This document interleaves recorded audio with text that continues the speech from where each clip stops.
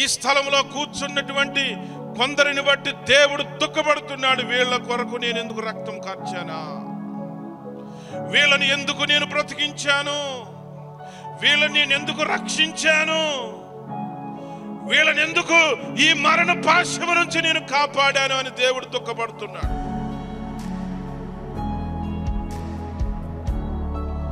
వీళ్ళకి ఎంతో నేను వాక్యమును బోధించానే, నేనెంతో వీళ్ళ పట్ల ప్రేమ కనికరమును కురిపిస్తూ వీళ్ళని రక్షిస్తూ ఉన్నానే, వీళ్ళని నేను ఆశీర్వదిస్తూ ఉన్నానే, అనేక ప్రమాదాల నుంచి నేను తప్పిస్తూ ఉన్నానే, చెడిపోయిన కాపరాలని తిరిగి కట్టానే, విలువలేని జీవితాలకు విలువను తీసుకొచ్చి పెట్టాను నేను. అయినా వీరు నన్ను అవమానపరుస్తున్నారు, అయినా వీరు నా నామానికి తగ్గట్టు బతకట్లేదని దేవుడు దుఃఖపడుతున్నాడు.